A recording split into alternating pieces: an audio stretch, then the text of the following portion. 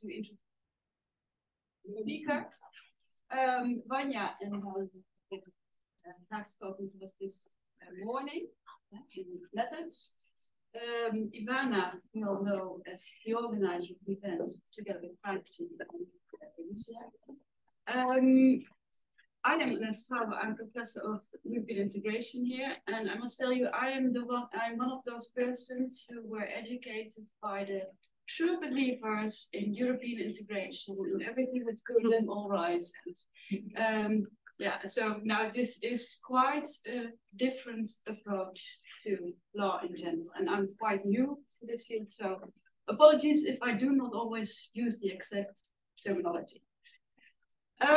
That said, Diamond, or this session on labor, I think we will talk a bit about the extent to which forms of work in general owe legal infrastructure to colonialism. Also, the role of science, I think the role of international law, addressed by Vanja, I presume, also sort of shows how a racialized view of the world and colonialism still permeates the international legal framework.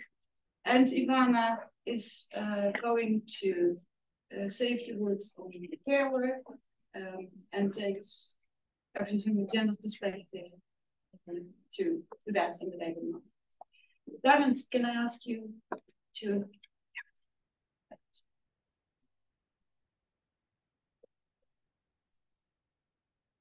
It was difficult to separate out. I was speaking about methods and then speaking about labour, and as similar with Rob, for me the two very much overlap. So we were asked to think about how themes of the workshop relate to our work and in the context of labour law.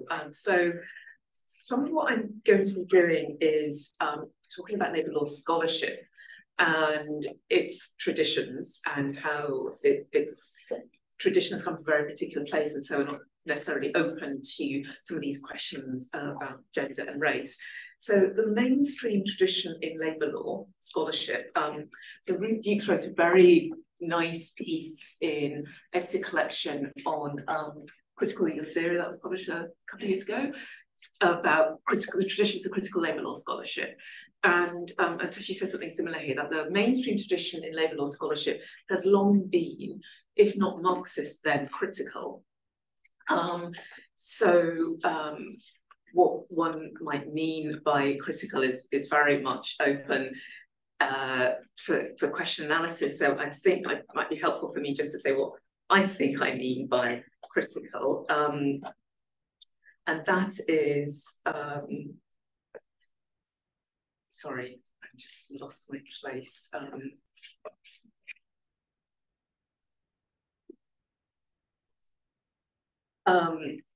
And that's, okay, so I'm going to be tautologist here. Critical as in a methodological commitment to critique, which is that moving away from work which is just based on exposition and exegesis or scientific elaboration, moving away from mere legal dogmatics, considering background norms and power asymmetries. So, for example, along, not necessarily in the labour law context along lines of race or gender, but along in terms of economic power imbalances. So that has been part of the critical tradition of labour law. But it's as I hope I'll be able to expand, it's not really been sufficient, and that its broader potential, its emancipatory potential, labour law's emancipatory potential, its revolutionary potential has been blunted because as a mode of scholarship, it's been very much grounded in political economy of hegemonic states of the global north, and it's been tied to the regulation primarily for productive relations with all kinds of assumptions, presupposing formal work, the presence of a state with capacity to regulate, regulate within a territorially bounded labour market, presupposes worker agency expressed through institutional forms, in particular trade unions. So to a great extent, labour law scholarship has emerged from certain kind of political economy, but only the political economy of those very kind of hegemonic industrialised states of the global north. So part of what I think might be useful to do in my sort of few minutes is to challenge some of that labour laws.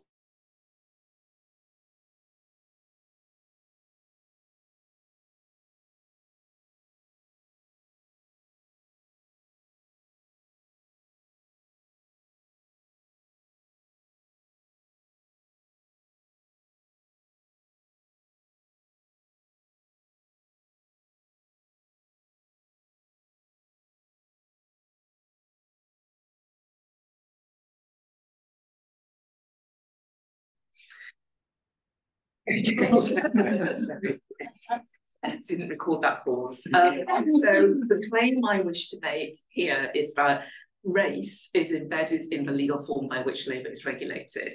And I hope to explain what I mean by that in a minute. And that contemporary modes of work owe their organisational form to histories of racial thinking. So what I want to do, I'm going to use a specific example of exploring race and legal form of the standard employment relation. But before that, I need to make sense of what I'm referring to as what I'm going to call the regional constitution of labour markets and the labour contract. So, as I said, labour law has had this critical tradition, but it has focused the kind of background norms that have been the preoccupation of labour studies, labour law scholars has been the capital labour fault line, which is absolutely fine, but it does underplay other fault lines that we might want to take into account, which are also configuring are also important to the legal form, which is regulating work relations. So I'm using the term juridical or legal form to refer to the historically specific ways in which social relations, specific technologies and techniques which social relations assume in the context of capitalism. And so in the labour context, what became in the mid-20th century the dominant legal form in industrialised economies for governing work relations, the standard employment relation, provides a historically specific and regionally specific mode for capturing and encoding social and economic relations of labour within market economy which happens to be a capitalist economy. So those economic relations are captured and can be seen by legal discourse when they take the form of legal relations between individual subjects. So, I mean, this should be familiar to those of us who kind of educated in doctrinal system, in that, for instance, when one individual or organisation causes harm to another, how does the law see it? It might see it in the form of a delict, a tort. It might see it using the language of criminal liability or civil liability. Okay, so in these particular economic relations are captured and can only be seen by legal discourse when they take the form of legal relations between individual subjects. And with respect to standard employment relation, that takes the shape of the contract of employment governing a bilateral relation between worker and employing entity. And I'm not using the term employer because that's just too narrow. It just doesn't cover the range of parties that might be on the other side. So structured around a normative model of employment premised on a gender division of labour, which had initially emerged through industrialisation. The contemporary gender contract underpinning the standard employment relationship is that of a male breadwinner in receipt of a family or social wage and a female caregiver. So Ivana's work has been really, really helpful on this. That even when you have women engaged in paid work, what is typically happening is they are being absorbed into the existing structures. And so we have the language, for example, the European Union uses the language of, so individuals are being empowered, not so much to be protected from the market, but to be empowered to be more active in the market and active in the labour market. And so this is an absolute kind of area of language we see, especially where the sense of prices women are not engaged in paid employment enough. So that, when I talk about the male breadwinner and female caregiver, it's not necessarily men and women, it's just the kind of the sort of normative models. To that model underpinning the employment relationship, we may add also that this normative model is premised on a white male employment in the primary labour market. Much else, the inequality bargaining power between the worker and the employing entity, the broader structures within which that bilateral relationship exists, the unpaid work of social reproduction, and or the colonial extraction which makes paid work possible, all of that is invisible for the purposes of the legal form or labour contract. And so I'm kind of compressing a lot there. So just to pause a moment on that which makes and made possible the paid work at the heart of what became the standard employment relationship. And so the extract that I circulated for people to read, I think we come back to it a lot, is Silva Frederici,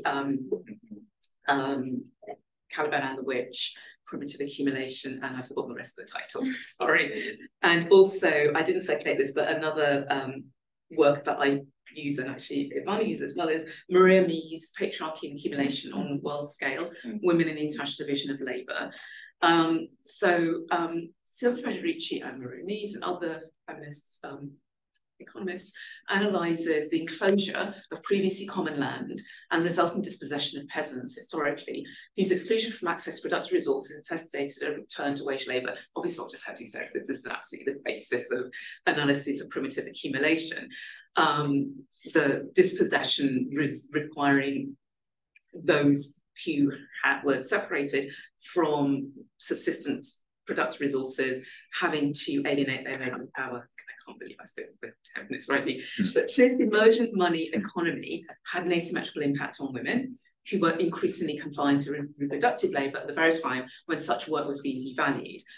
So the point I wish to make is that there is a useful, helpful, conceptual comparison between gender and race, but actually it's more than just metaphorical, they are intertwined. So the point I want to make here is to connect enclosure within the confines of the nation state and overseas or colonial exclusion and dispossession, that both are implicated in the move to wage labour and hence the law regulating waged work. So, what I'm saying is there's a sort of parallel to the kind of social reproduction story in elements, ways of understanding racial capitalism, in the way socialist families have theorised the processes of social reproduction. They point out that accounts of capitalism that focus only on waged workers' relationships with capitalists are necessarily incomplete because behind the sphere of production, where this encounter takes place, there has to be the sphere of reproduction, where another kind of labour takes place. But work needs to ensure wage work is nurtured and replenished. And the point that we see Silva Frederici and Maria Mees also bringing together is the parallel between social reproduction and overseas extraction. Both are implicated in the move to wage labour. Both are necessary but invisibilised in the law regulating work. So Gargi Bhattacharya summarises Frederici as saying colonial exploitation is a parallel process to the invisibilisation of women in their work. So labour or labour power accumulated through colonialism and the slave trade made possible a mode of production which could not be achieved solely within Europe. And as Maria Mees points out, she connects the erasure of women's work with the non-wage labour, connects the non-wage labour of women with that of other non-wage workers, enslaved people, contract or indentured workers, peasants in the colonies, arguing that without the ongoing subsistence production of non-wage labourers, wage labour would not be productive.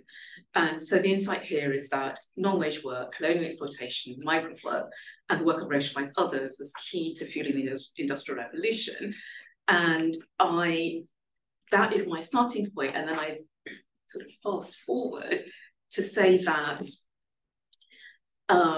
this is not acknowledged in the standard narrative of the emergence of the kind of standard employment relationship, but it also serves to hide the ways in which race and colonialism are constitutive, have always been constitutive of the work relations, but are also constitutive of the contemporary labour market.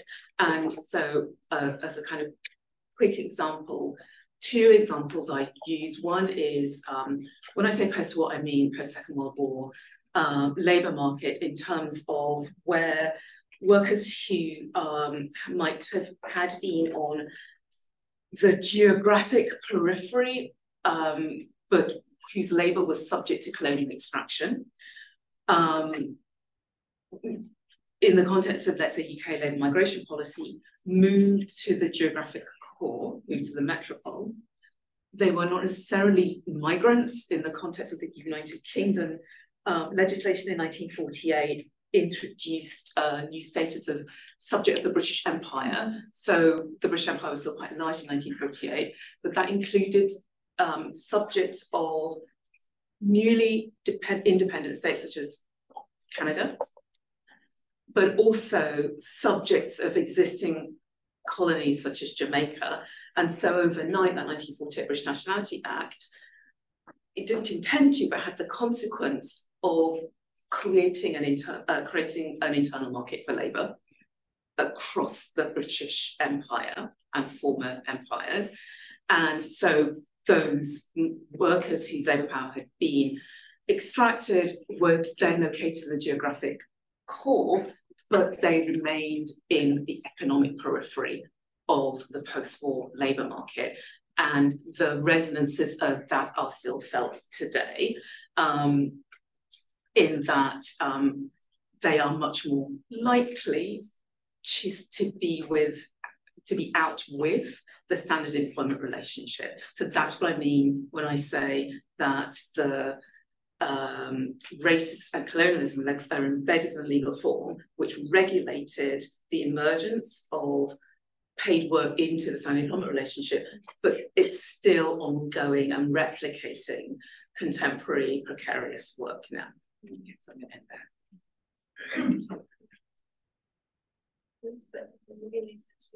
Maybe it makes sense too.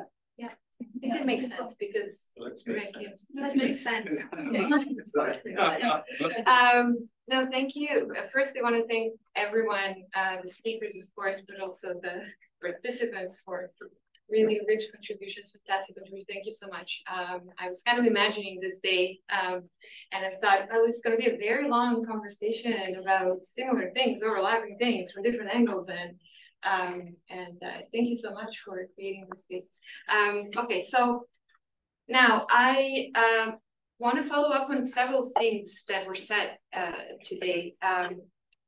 So one, how do we show the centrality of gender in legal economic structures? Two, Andrea's point on how do we show differentiation processes in law? And how law structures the economy by enforcing hierarchies. And finally, something that everyone, I think in every panel we touched upon is, well, how law structures the reproduction of life. And so I want to present something that I'm working on right now that builds on my previous work that Diamond just mentioned. So the current research really tries to analyze in a comprehensive way how EU law regulates social reproduction. So activities such as bearing children, giving them birth, taking care of them, cleaning, cooking, in other ways, taking care of communities so that individuals and communities can flourish. And that work is gendered. It is primarily done by women. And this kind of research questioning has been inspired by materialist feminists. So Diamond mentioned, of course, Federici, but there are others, Mias, Fraser, Bhattacharya, that you just mentioned. So for several decades, what they've been arguing for several decades, the materialist feminists, is that this reproductive labor, which is usually treated as non-economic, actually has value and actually is essential to the functioning of capitalism and now neoliberalism. So that's the first point. The second point that Diamond just mentioned is that that kind of labor was always gendered, but was also racialized, right? You cannot disentangle the processes of creation of this gender inequality. So that's the main point that Federici makes in her text, Caliban and the Witch, from colonization processes. So these are kind of the two things. There are other, but I'll just sort of, these two are important to sort of frame the debate. Now, in the EU, the dominant EU legal interventions code social reproduction as care. And to be even more specific, as as the regulation of care. And since the 70s, so first the EU is perceived as a forerunner globally. And as many of you know, since the 70s, it has adopted a host of legislation, series of measures to address gender inequalities in the market, in connection to pregnancy or to form of discriminations that working parents, mothers face. It adopted legislation and policy. So more recently, it adopted a work-life balance directive in 2019 that recognized for the first time a parental second parent paternity leave, paternity second parent leave. And the idea was to try through law to change also the dynamics within the household, right? So sort of shift the burdens and change the unequal distribution of that labor in the household. And recently, the EU adopted a new care strategy where it recognized what feminists have been saying for 5 decades now, that care is crucial for societies, that care infrastructures are inadequate, and it announced a series of measures and framework policies and frameworks that will ensure that within member states, people have access to affordable, accessible care services and better working conditions and better work-life balance for carers. Now, there seems to be a consensus within the EU that, and within EU legal scholarship, that overall, and despite all the loopholes, this is a step in the right direction, that this will ensure gender equality, that this is good for women, it is good for the economy, it's a win-win situation, and that it legally recognizes, not only legally, but economically recognizes the importance of care within our society. And so what I do in my work is that I try to interrogate these progressive and universal narrative and the meaning of gender justice that actually EU law produces and legitimizes. In the piece that Diamond mentioned, that I shared with you, one of the claims that I make is that these work-life balance measures became progressively central to the EU economic growth and central in legitimizing the neoliberal logic.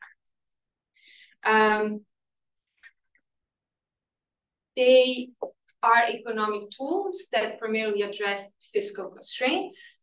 They ensure high rates of employment for highly qualified women and minimize, or designed to minimize, the idea is to minimize women's social exclusion by retaining them in the labor market. So it is not the welfare state that needs to step in. It is the market, as Simon summarized, that basically will provide the safety net. So there's a complete sort of shift in the logic in neoliberalism. So the law primarily focuses on designing a system for recognizing and valuing the care provided by highly educated women in order to ensure economic growth. So it is, the reproductive work is very much dependent on productive work.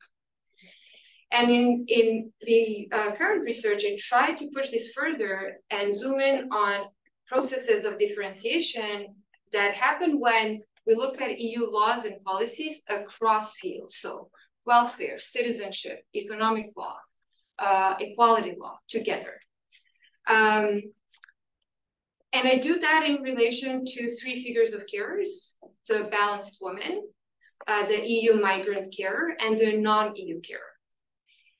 So these three are sort of tentative descriptions of identities produced by law, by EU law, and by regulatory regimes. These are not an exhaustive list of essentialized, internally coherent subjects of the law. And we could actually, I'm working now on another piece of the puzzle, which would be the polluting mother, what happened with social reproduction, you know, in the context of the ecological crisis, right? So these are sort of the three figures of cares that I work with. And they are really, I see them as entry points for assessing how social reproduction is regulated, how EU law makes different carers differently precarious, while differently valuing their social reproduction based on race, ethnicity, and class. So in other words, try to look at how the EU law underpins a stratified understanding of social reproduction. And I'll briefly say a few words about each of these figures. So the balanced woman, I think most of us are familiar with that one. Under neoliberalism, the balanced woman became the horizon of progressive politics, at the same time as motherhood became the main focus of technological and economic investment. She provides, so the balanced woman provides the essential labor of social reproduction in a context of welfare state retreat and privatization that put more pressure on carers, while at the same time legitimizing the logic, but also providing sort of effective vocabularies within neoliberalism.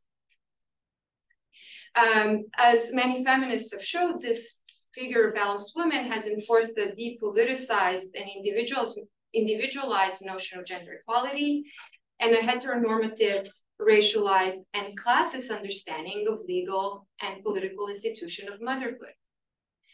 And within the EU, what I see working through the documents and doing the nitty-gritty work that we talked about this morning, what I see is that actually this idea of balance, this emphasis on balance in EU law and discourses, which evokes a sort of kind of equilibrium between family and market spheres, between unpaid and paid work, private and public spaces, actually erases or downplays the precariousness of motherhood.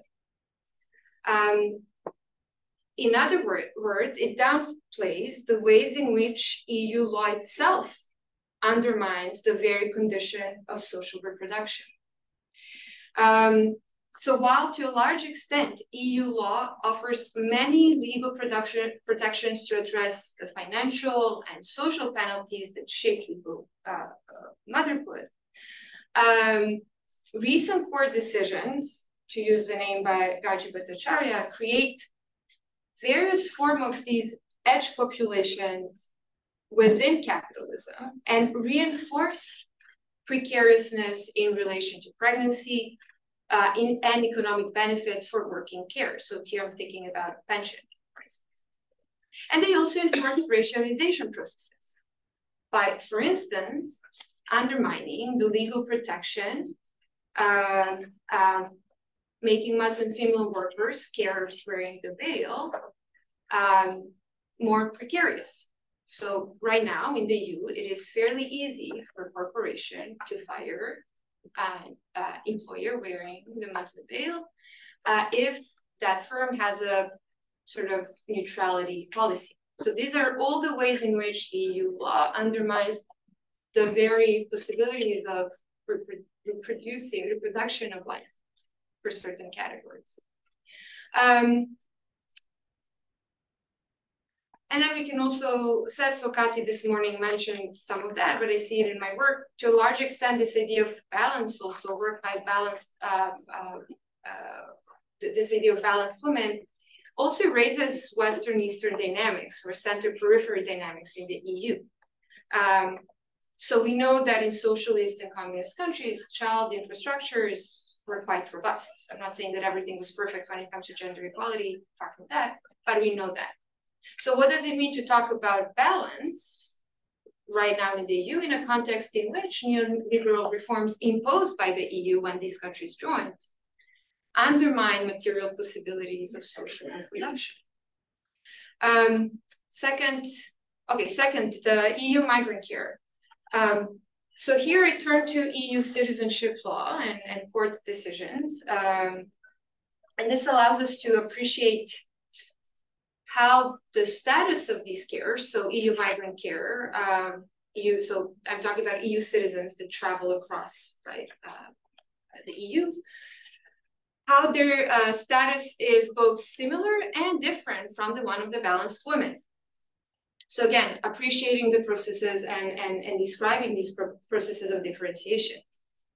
And recent shifts, what allows us to appreciate that is that the recent shift that happened in EU citizenship law. So basically, residency status and the allocation of social benefits is now dependent on a very narrow understanding of productive work. And in a series of decisions, the court has effectively undermined EU migrant carers' legal citizenship and welfare rights, creating a differentiating processes based on gender and class.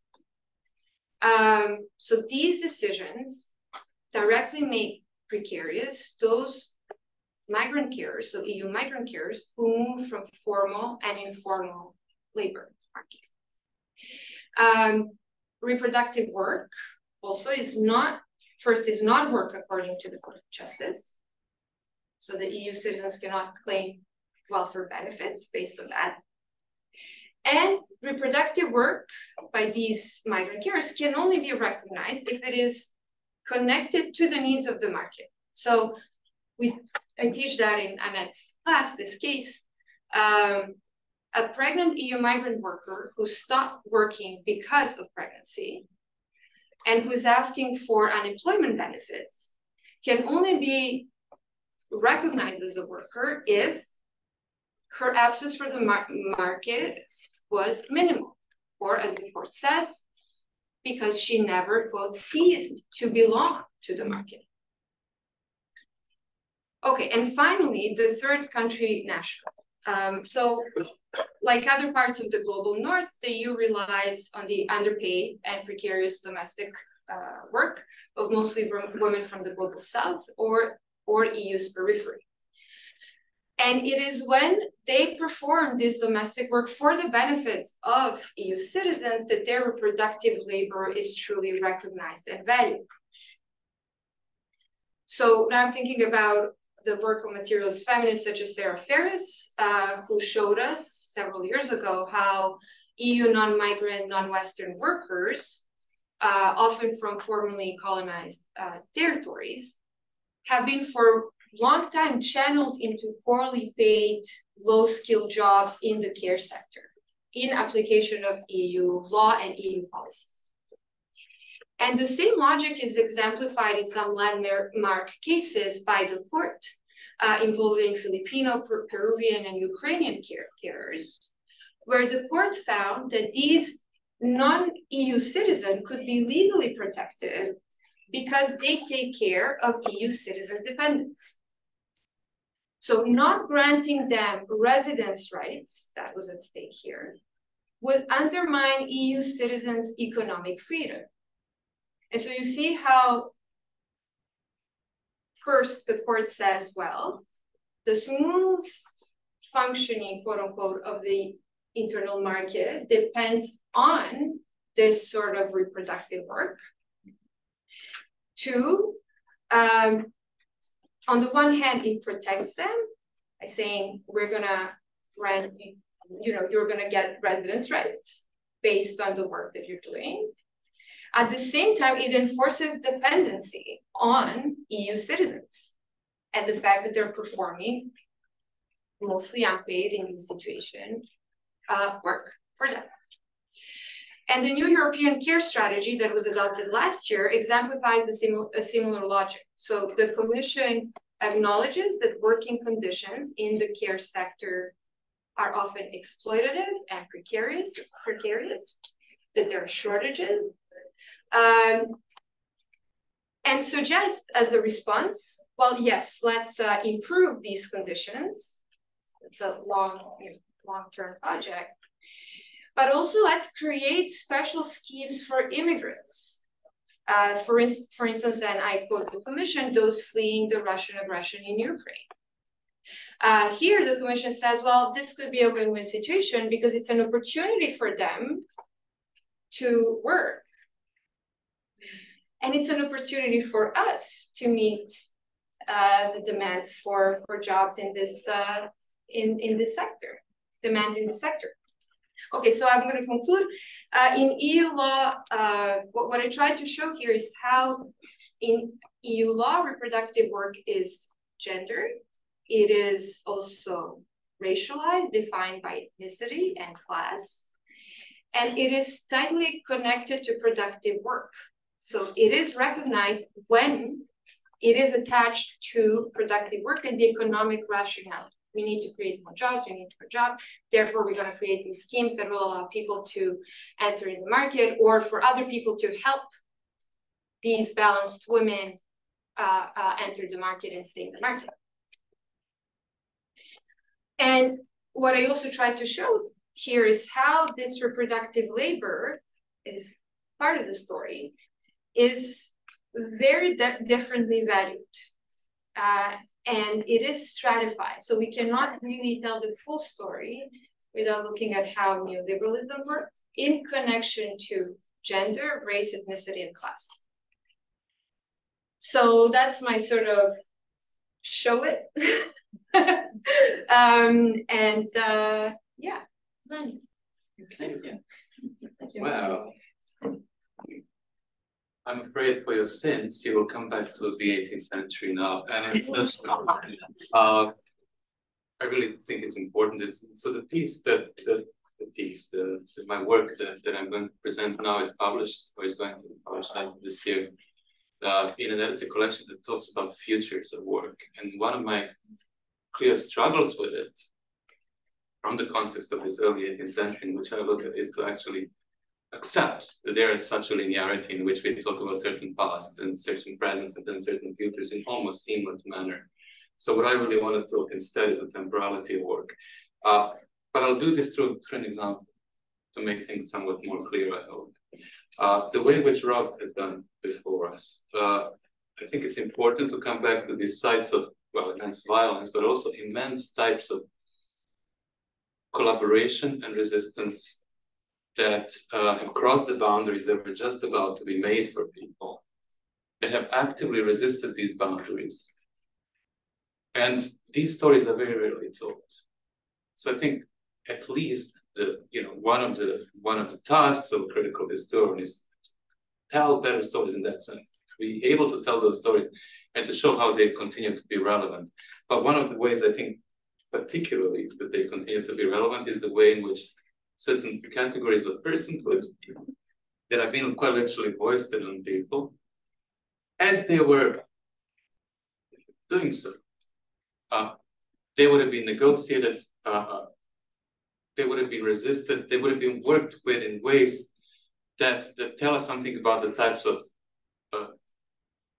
solidarity, understanding, care, and so on, things that are, in feminist and queer studies at least of key importance. So these are the types of stories I always focus on. And that's not to romanticize resistance, but it's also not to say that even if certain so-called quote-unquote failed attempts to resist, as sometimes they are rendered in mainstream histories, if we don't tell those stories, we risk really not understanding the extent to which the types of the world, the types of, again, words we use in this language, immensely violent way in which those things were framed for us. So the epistemic violence that we all partake in by using terms that we do, such as race and gender,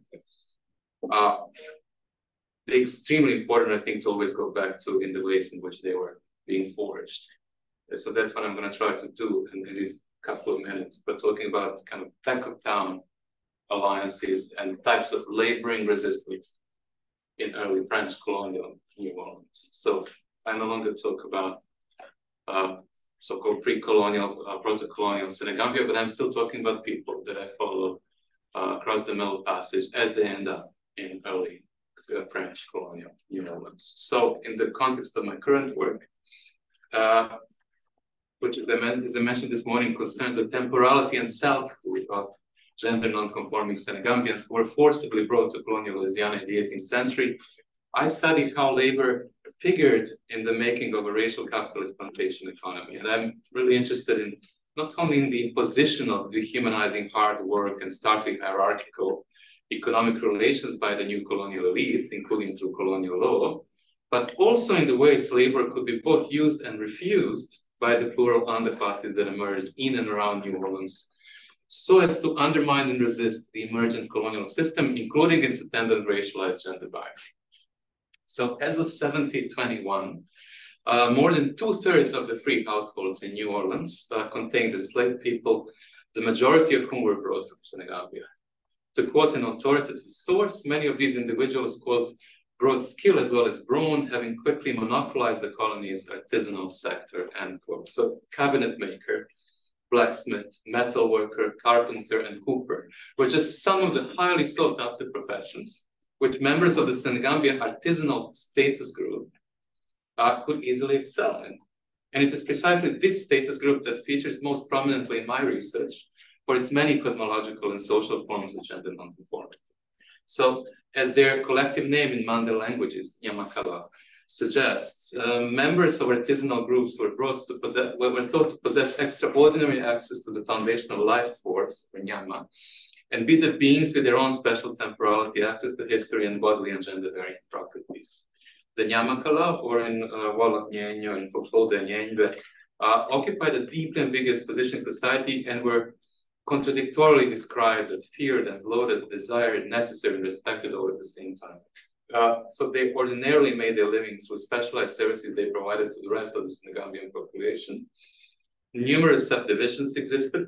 For example, among the Mande Nyamakala, Numu typically worked in metal, wood and earth, and the Garanke in leather. But as I briefly mentioned this morning, the most famous and idiosyncratic of all were Jaliu, known as griots, whose specific artistry, or Jalia, extended wide and deep, from music, dance, companionship to warriors, and advice to nobles and local leaders to the art of oral history proper with its many mystical properties. As a consequence of the influx of the enslaved Namakala, wages of free skilled labor force in New Orleans and throughout the colony began to fall dramatically until some professions were nearly devoid of any such workers. Senegambian blacksmiths, or Namu, in particular seem to have managed to forge a distinct identity and could be traced in the colonial archive for decades to come. According to an estimate in 1726, the presumed racial composition of rural laborers in Lower Louisiana was 85% West African. So such a force was difficult to control and quickly immersed itself into the strong undercurrent of indigenous and lower class resistance. Because the company des Andes, in charge of capitalist extraction in French Louisiana, insisted on charging a very high price for the enslaved, it had to provide a variety of options for an aspiring class of local planters, including, to quote again, requiring slave owners to relinquish their slaves for 1 month each year to work on public projects, especially in New Orleans. And this allowed the enslaved, many of whom at any rate lived on plantations within 13 miles around the city center, to join the company workers, enslaved or free, engaged in a variety of urban labor. Many enslaved were also allowed 1 or 2 days in a week to work for themselves, sell or exchange produce at the city markets, or be hired as laborers. So the adjacency of urban and rural settlements and life enabled mixing among the enslaved and all other lower class laborers, and for the former to access certain forms of paid work that would ordinarily be seen as contrary to their formal legal status. The terrain of a series of natural and human-made levees, divided by a fatted swamp, also provided for fast and, if necessary, clandestine contact. So the enslaved, quote, could reach New Orleans by paddling through the swamps almost as swiftly as habitants could be there by riverboat, often in 5 or 10 minutes if coming downstream. This made the capital city an epicenter of social life, and the forms of labor and intimacy that were seen as disorderly and dangerous to the colony. And one such a form was the perceived lack of work.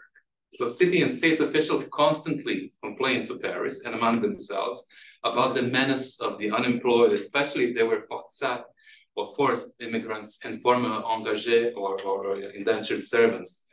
A French bureaucrat claimed, for example, that, quote, the rear of the city is infested with numbers of men without profession who adulterate the liquors they sell illegally and expose the enslaved to violent maladies in their makeshift unlicensed taverns. And then they complete this report with this exclamation point. What hidden pernicious disorders have resulted? So those illegal venues, tucked away in the interior, more explicitly racially diverse in 4 parts of New Orleans, served as chief meeting places for the city's lower class laborers, which included the ostensibly unemployed sex workers and the enslaved. And crucially, along with many Louisiana swamps, the taverns buttressed underground resistance networks leading to conspiracies and rebellions, including some in which the indigenous, the enslaved, and the lower class formerly indentured servants joined forces to fight the racial capitalist system in the making.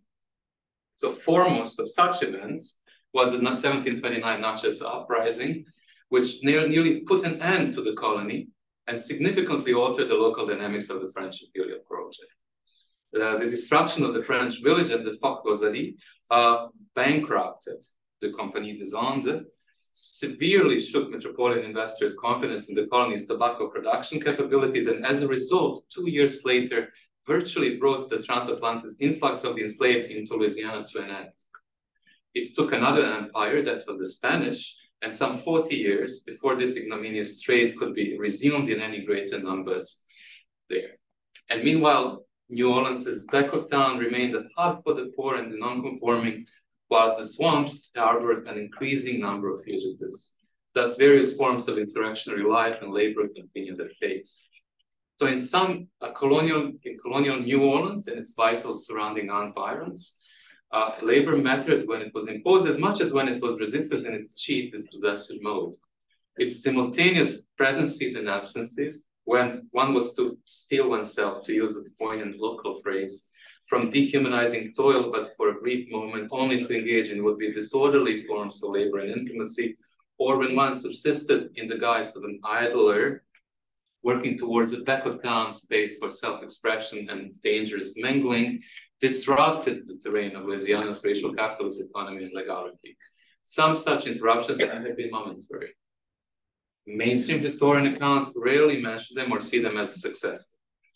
Nonetheless, they have. Because, and sometimes despite the colonial archive, their presence lingers on, unsettling the presumptive delineations of work, its absence, and of colonial labors and human subjectivity. So my proposal then is to study the commingling practices of work, gendering, and racialization, not only through the ways in which they were imposed, for instance, in colonial law, but also through the many ways they were subverted and resisted as violent and dispossessive, especially with respect to the laborers' perceived forms of embodiment and personhood. So this might provide an important corrective in our understanding of colonial labor relations and uncover numerous labor-related practices of anti-colonial resistance. There is no doubt danger in romanticizing such practices that in turn risks relativizing the immense systemic violence at the heart of racial capitalist project, past and present, but it is equally problematic to downplay and paint as ultimately unsuccessful and therefore insignificant the ways laborers, enslaved, indentured, and formerly free sought to navigate and interrupt their prescribed toll, including through alliances that sometimes defy the logics of the colonial racialized gender line. Thank you. Thank you so much. I would stick to the schedule. We nearly have to end this session. But what I want to, I have 2 small questions. One is in the concept of enclosure.